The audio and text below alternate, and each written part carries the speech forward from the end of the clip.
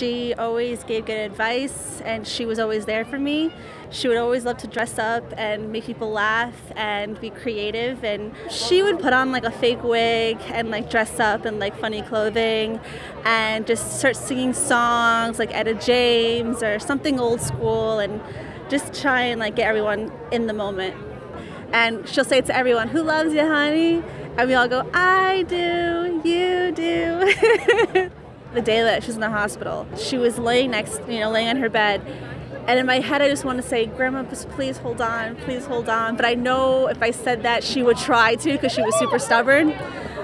But I wish I could have said out loud a little more that I loved her and why I loved her. And it's okay to go, even though you want to stay, it's okay to go, that we'll be okay. My name is Anessia, and I am one of the lucky ones.